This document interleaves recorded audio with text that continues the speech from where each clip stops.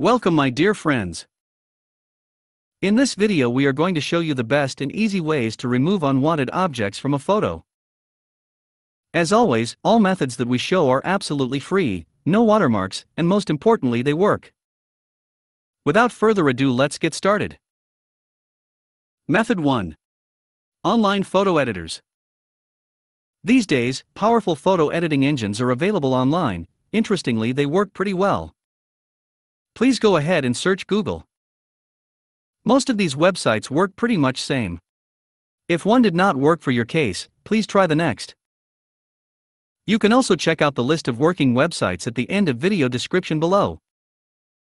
I personally like cleanup.pictures. Let's use the same for this demo. Please click here. Navigate and open the image that you want to edit. Down below over here, you have two main modes, one is eraser, and another is zoom. You can use your mouse to toggle between these two modes.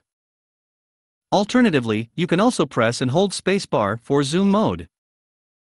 And release the spacebar to get back to eraser mode. While you are in zoom mode with the help of your mouse, you can also move your entire picture left or right, and up or down. Let's get into zoom mode, zoom in or zoom out as needed. And focus on the object that needs to be removed. Now get into eraser mode. Please go ahead and fully shade the object that we need to remove. Once shading is completely done, just release the mouse to start the image processing. Very easy, isn't it? Let me try to remove another object.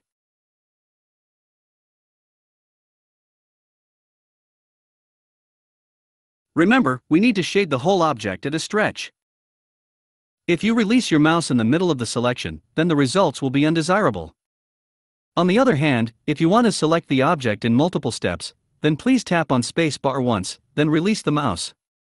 Anytime you release the mouse without tapping the spacebar, it will be considered as selection finalized and the processing will start.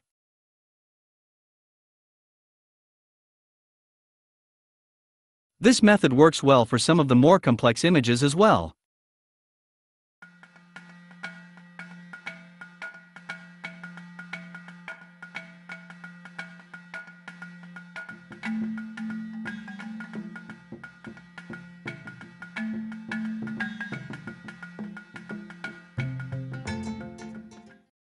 Once all done, please download the output file from here. It works perfect for me. I hope it works for you as well. Method 2. Advanced photo editing using GIMP. GIMP is an open source application, and the best free alternative to expensive Photoshop.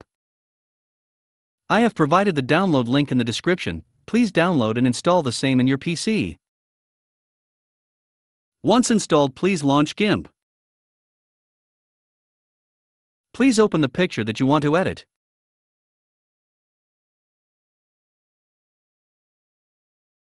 Let's try to remove this guy from this picture.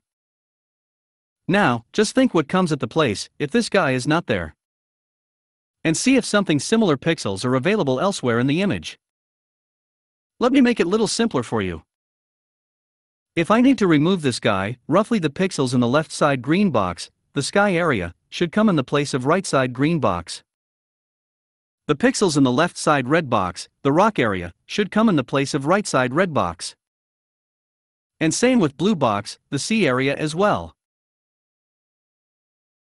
Let's go ahead and use GIMP's clone tool to copy the pixels from one place and clone it to another place. Right-click on the clone icon and select Clone Tool. Please press and hold Ctrl key, and with your mouse select the clone source center point. Now please go to Target Area. Press and hold the mouse key, and erase the object. As you can see, this clones the pixels from the area where you initially set up clone source center point. Please do not try to do more at a stretch. Do it in small portions so that if anything goes wrong, you can undo easily.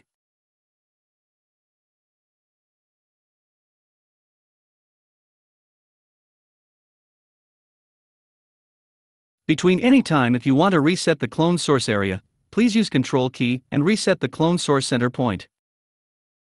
Initially it may be confusing, but once you got it right it is very easy. Let me make it simpler for you. After selecting clone source center point, just see what is inside this circle. In my case I have half sky area and half rock area. Now go to target area and start at the point where you want half sky and half rock. Not here. Not here either. I want it exactly over here. Continue holding the mouse. If you move it right, whatever is there at the right of the originally selected source will be cloned. If you move it left, whatever is there at the left of the originally selected source will be cloned. Same is true for up and down movement as well. Every time you release your mouse and restart cloning, you should start at the place where you want pixels in the clone source center point. The more time and effort you put, the better results you get. Once all done, please go to File. Choose Export As. Change the file name as you wish. Select the file type based on your need. Please click on Export.